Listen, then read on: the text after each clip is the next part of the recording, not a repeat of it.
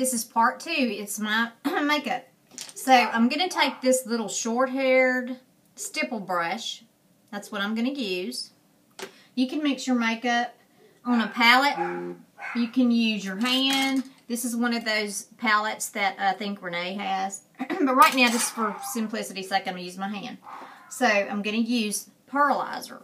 I'm just going to use 1 part pearlizer. See that? Really small. And my foundation is foamed. So I'm going to make this 3 times bigger. See that? Then I'm going to take the end of my brush. I'm going to mix it up.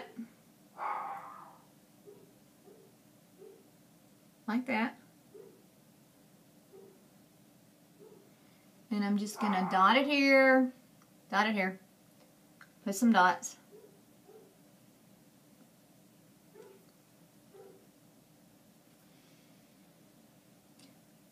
And then I'm just going to stipple it on. Stipple it. Especially around your wrinkles. Try not to smile when you're doing your makeup, because it'll go in the lines. So can you see that? I'm trying to do this and look in this phone. So, you just stipple it all over. And yeah, it takes longer, but you will get an airbrush finish. I'm going to put on my eyes. Short. As you can see, I'm not going. I am just stippling. I'm pressing it into my pores.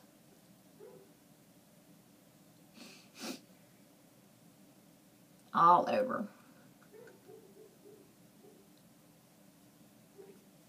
Up here, my wrinkles are going this way. I'm going to try to relax my forehead as much as possible. And I'm going to stipple this way.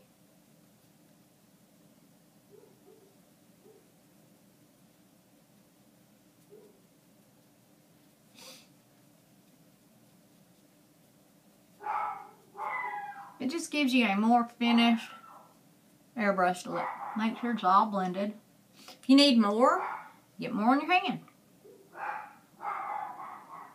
I'm trying to do this fast, so my video won't go over. But it is just going to make your makeup just be airbrushed. And then when I get through, go over that zip more.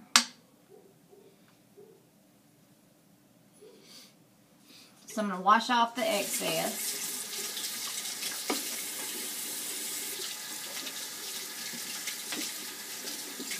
It's on my hand. Now when I get through stippling all over, I'm going to take a dry brush. And it's important to have dry brushes and your brushes with your makeup. I'm going to take a big fluffy brush like this, and I'm just going to buff. Now I'm going to buff my skin to make sure it's all in. Dry brush. Now, do you see that?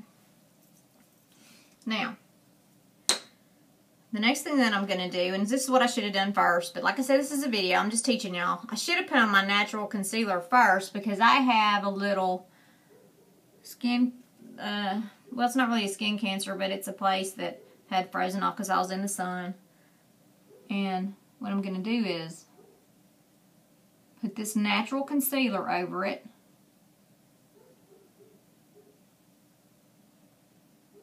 And I'm just pressing it in. If I wanted to, I could add some foundation, but see, you can't even hardly see it now. With that, might put some over that zit too. Me with zits. Oh my God, I'm 52. Alright. Then you can use green concealer if you want to. I just use natural. So, the next thing I'm going to do, so I put on my foundation all over. So, the next thing I'm going to do is I'm going to contour my cheeks with this bronzer. So, here's your bronzer brush. You already have product at the end of it. I'm going to open it up, and I'm going to have it go halfway. And then right here underneath my cheekbone, underneath my cheeks, not my cheekbone, I'm sorry, my cheeks, you'll see a little line. I'm going to just draw a line like this. up and down. And that is going to give me a cheek. A prominent cheek. You see that? So that's next. That's what I'm going to do. Now next, what I'm going to do is I'm going to put on my blush. Now, I like to mix Pouty Pink and Cherry. See, I'm almost out of cherry. I've had this cherry for a while, and I've put it on other people too. And it only takes a little bit. So I just put a little dot. Look, little dot of Pouty Pink. And a little dot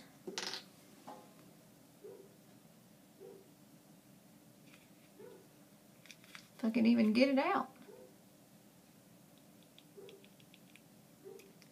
of cherry. You can mix it with pearlizer, you can mix it with your lipstick. This is just how I'm doing it today. This is my blush brush. It is slanted to do this. So I'm going to mix this together like this on my hand. And then I'm just going to, your blush doesn't start here. It starts right here on your bone. So I'm going to put a dot. Ooh, I don't know if I got any. Dot. I'm going to dot it up. See, I was talking and it dried. It dries really quick. Dot. And then I'm going to blend up. And I'm stippling it too. See how I'm stippling it? I'm not going like that. I'm stippling it and going up. Stippling it. What I mean by stipple is I'm pressing it. Pressing it and going up. Pressing it and going up. When I'm doing in slow motion, I'm pressing, pressing, pressing, pressing, pressing, pressing, pressing, pressing, pressing. Now do you see that? Now, next,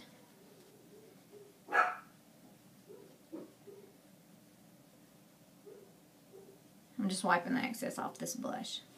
Now the next thing I'm going to do is I'm going to do my eyebrows. So you have to have a lot of brushes, I'm telling you. So what I'm doing next is I'm taking this eyebrow comb brush and I'm getting all the foundation. I'm brushing backwards out of my eyebrows and I'm going forwards. Brushing backwards, going forwards. And I'm going to use my eyebrows. So I'm going to use, I like to use the Mocha Java on me. It just seems to be more natural than the eyebrow stuff. I'm just not very talented to do that. And so what I'm doing is I'm wiping the excess off. It's got a pointed tip. I'm going to go backwards with my eyeshadows. I don't know if you can see this, yeah. So I'm going to go backwards.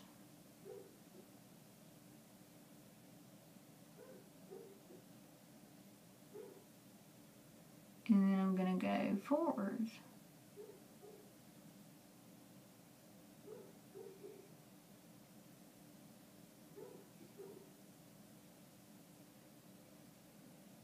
You want your end of your eyebrow to come when you draw a line.